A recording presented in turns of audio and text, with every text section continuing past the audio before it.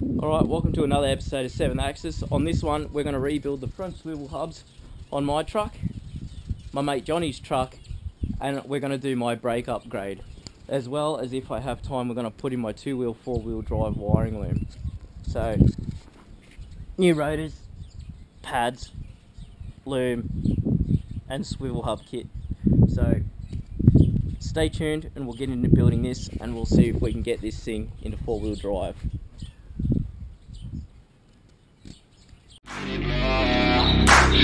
Just let me get it. Yeah, let's go. I'm gonna get it. Yeah, I'm the one to get it, bruh. I swear to God I'll get it, bruh. Hey, I ain't never giving up. Yeah, I never give up. I got this, man, I got it. I will not quit, I'm on it. Never rock it. Got the block lit, I'm toxic. Spitting logic. Alright, so as you can see, the swivel hubs are leaking pretty bad. So I figured rebuild them, and then that way I'll do the brakes too. The brakes on this are absolutely horrid. So I figured some new pads and rotors should help. I got them slotted and dimpled, so hopefully that'll help with the braking. Otherwise, after that, it's braided lines, and we'll see how we go from there. So we'll take the wheels off and we'll start pulling this rotor apart and the hub and everything, and we'll rebuild it.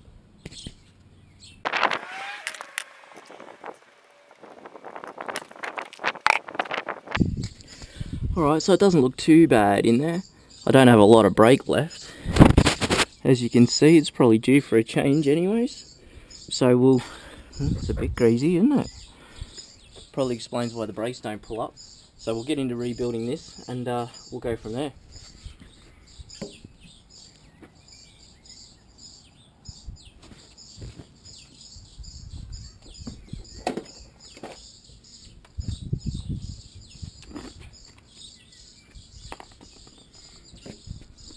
Just worth noting, when you go to take your swivel hubs apart, make sure that you have it on free, because when you do take it apart, it'll all shoot off.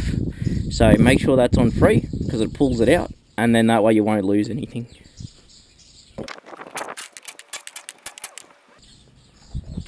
Yeah, it's nice and dirty in there.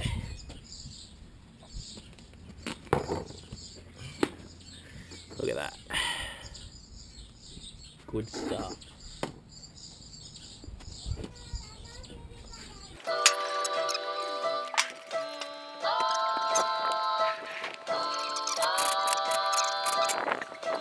Retro.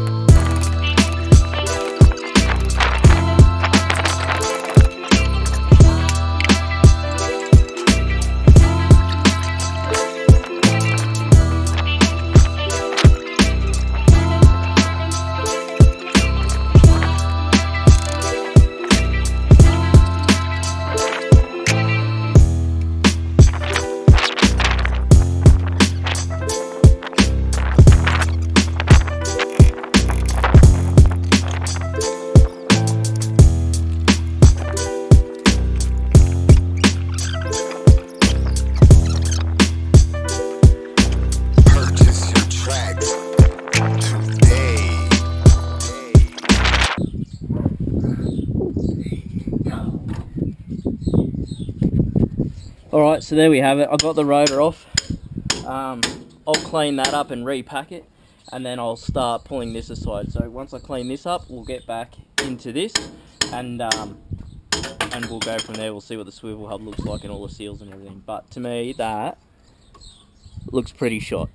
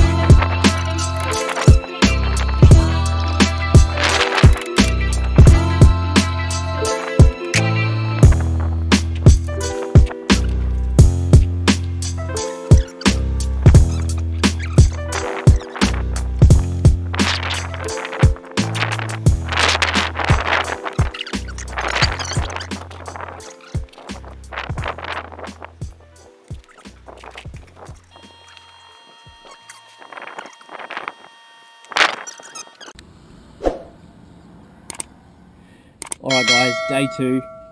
So I had to stop filming yesterday because it got cold and miserable, and me and Johnny had just about had enough, so we just wanted to smash it out and get the job done. I'll show you what it looks like underneath.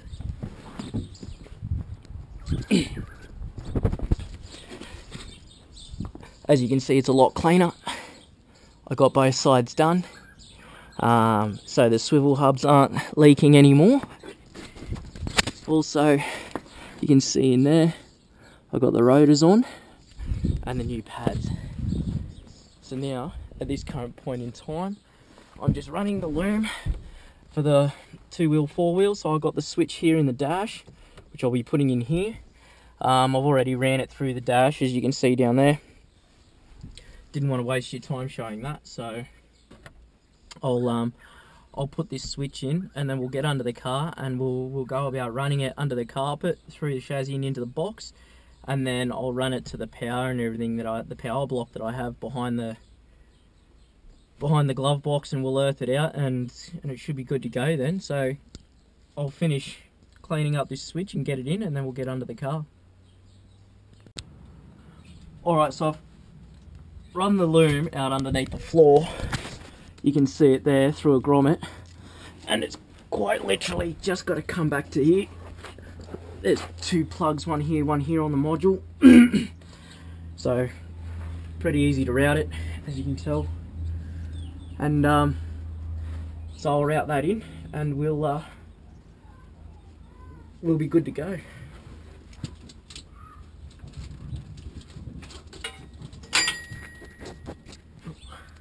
Sorry, attack of the wombat.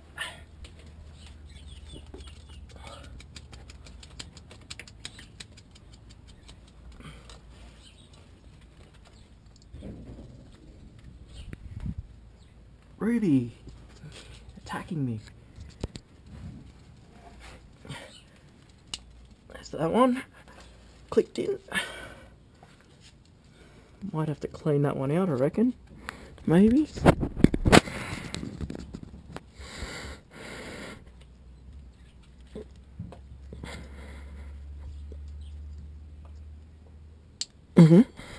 And there goes that one. Alright. Now that that's done, I'll, sorry, I've been attacked by the wombat. I'll, hook up the powered negative inside behind the glove box, and that should be that done, hopefully.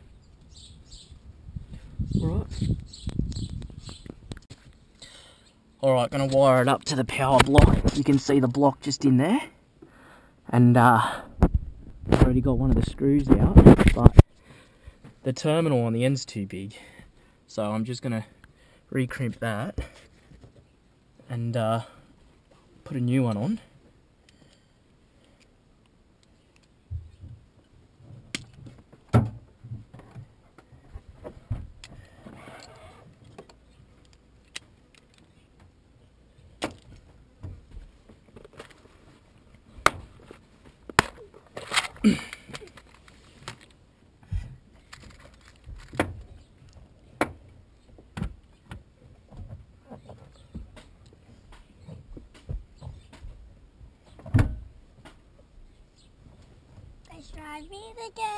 Oh, hi, Chevy. Hi. Hey, Papa, you need my mask? Oh, yeah. Yep, Daddy? Mm-hmm. Maybe I need to do something with this.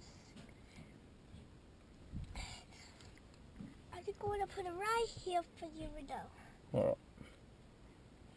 La, la, la, la, la.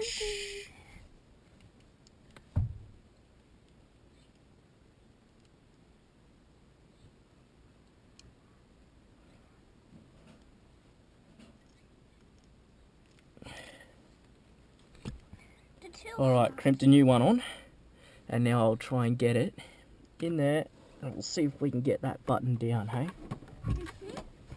Mm-hmm. Yeah. You'll watch the concentration on my face. Yeah. You being psycho, Chevy? Yeah? Yeah?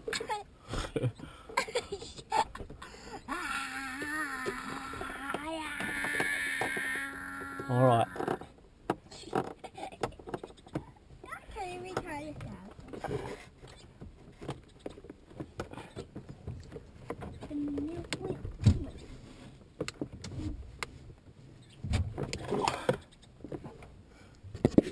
Alright, so I got that on there. We'll try and get that cover back on now. My wiring's still a mess behind here.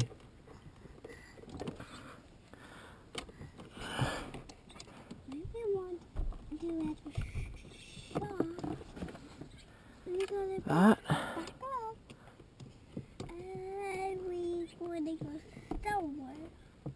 Alright, so there's that. And now all I gotta do is run the earth and put the fuse back in. So there's an earth under there somewhere that I had.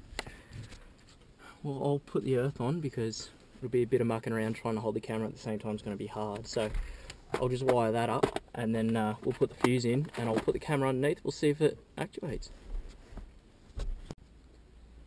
Alright, so now that I've got it all wired up and put back together, can't even tell it's there. Got the switch. I've drawn 4 neutral and 2. For some reason it's got to be put back into neutral when you're not using it. So we'll see if this works, and hopefully it does. I'll put this under the car and we'll see if you can hear some noise.